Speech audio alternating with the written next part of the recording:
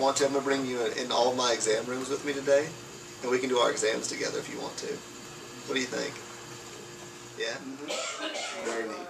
Annie had some dirty ears, and so we're going to look at the microscope and see if he has an infection. Huh? See. Tell me what you see in the ear swab.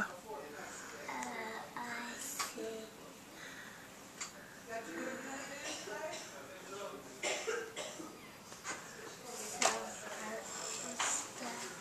Purple stuff.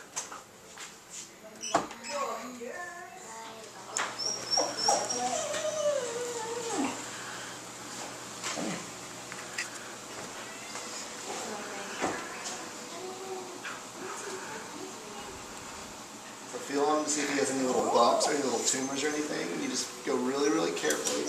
You run your hands down him. You feel anything?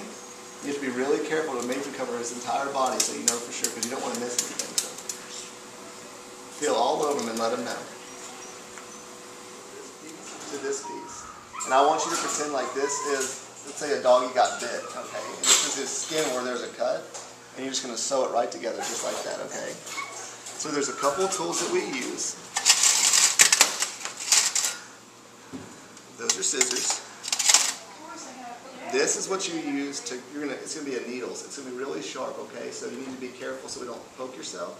But this is what you're going to grab that needle with, and you're going to use it to sew everything together. So let's get it together. I'm going to hold it just like that.